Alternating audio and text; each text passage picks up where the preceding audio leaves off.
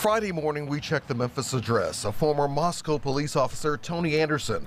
A man who appeared to be the 37-year-old Anderson opened the door but refused to answer any questions and walked away.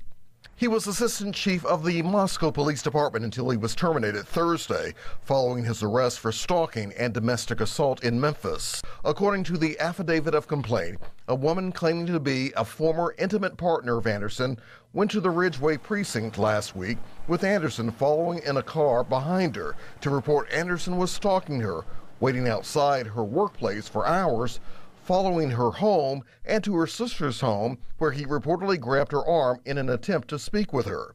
The victim claims Anderson once followed her for 13 miles over the course of 5 hours.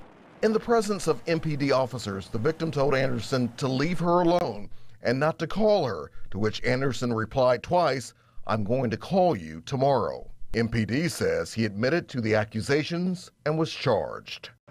In Moscow news, the town's assistant police chief was fired, and the reasons behind it came as a shock to one man we spoke with. When you put that badge on, you are expected to uphold the law and enforce the law. Richard Allen was born and raised in the Fayette County town. He recalls meeting Officer Anderson shortly after he was hired. I've met him and sat and talked to him, drank coffee with him, shoot the bull with him, and, just had a good time. Thought a lot of him. Today, however, he's disappointed. It makes me feel like that's not a policeman, period. Alex Coleman, WREG-TV, News Channel 3.